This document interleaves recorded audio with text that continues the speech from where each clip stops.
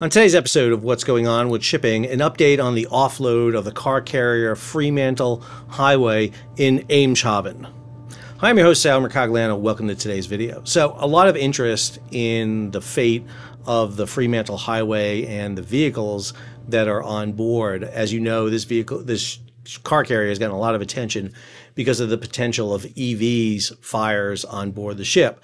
Let me be clear, the CEO of Beschadigd, the salvage company that oversaw this, had a statement where he said that 2,700 cars were burnt up in the upper decks, but there were about 1,000 or so cars on the lower decks, and about half of them were EV. He did not outlaw or rule out the potential for EVs being in the upper decks.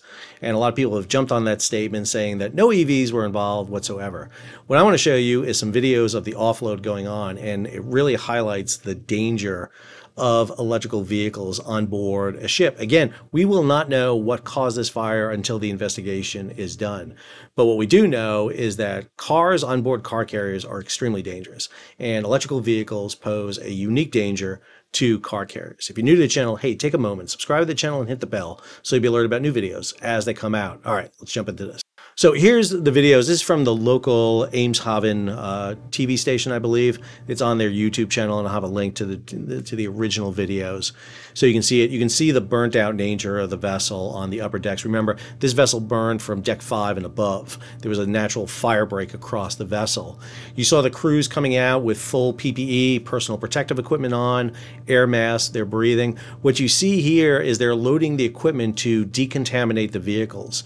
So they're bringing on board water tanks or areas where they can fill with water, pumps, and washing facilities and ways to reclaim the water so that they can decontaminate the vehicles from all the carcinogens and contaminants that have been on the cars since they've been in the vessel. Even though the vehicles you're seeing are being pulled from the lower decks, deck 1 to 4, you still have smoke damage. You still have a lot of areas where these vehicles have been contaminated.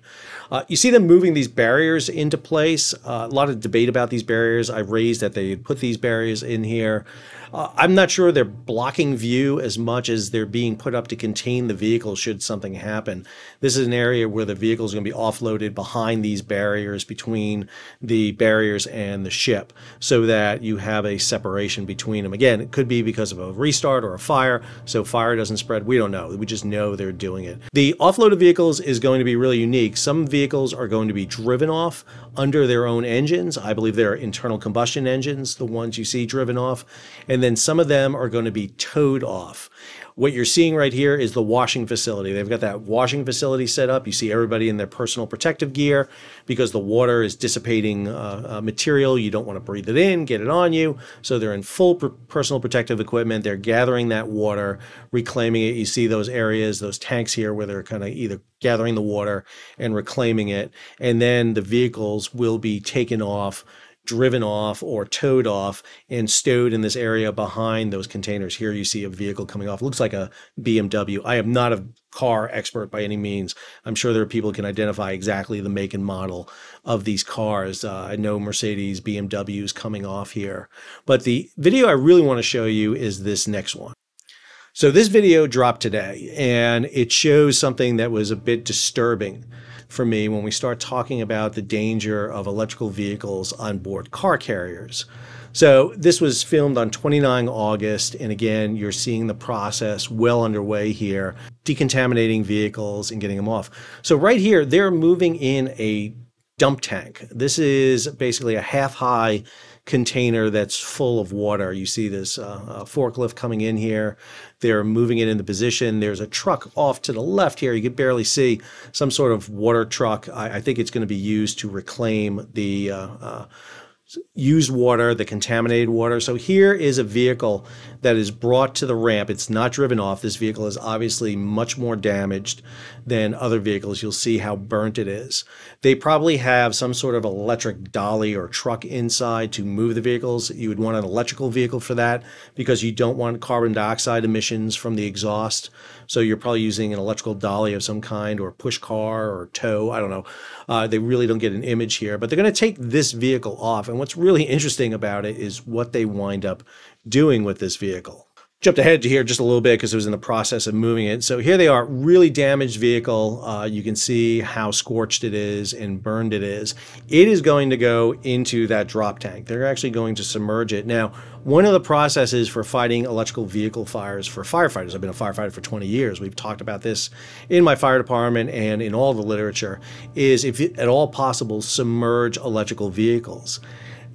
So we're talking about 25 July. We're talking almost a month since this fire took place. Here they are submerging what is more than likely an electrical vehicle. Again, I don't know vehicles good enough to tell you that. But the reason I tell you I believe it's an electrical vehicle is, as you'll see here, they're going to submerge it in water. And what you're going to start seeing is smoke coming out of this thing.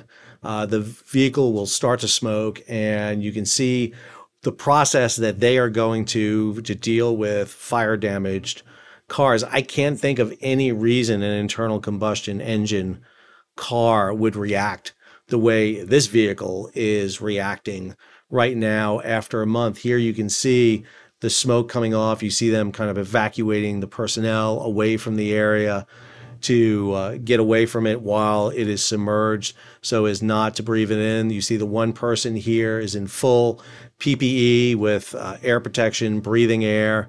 They're actually going to bring in more water to put into this tank to top it off.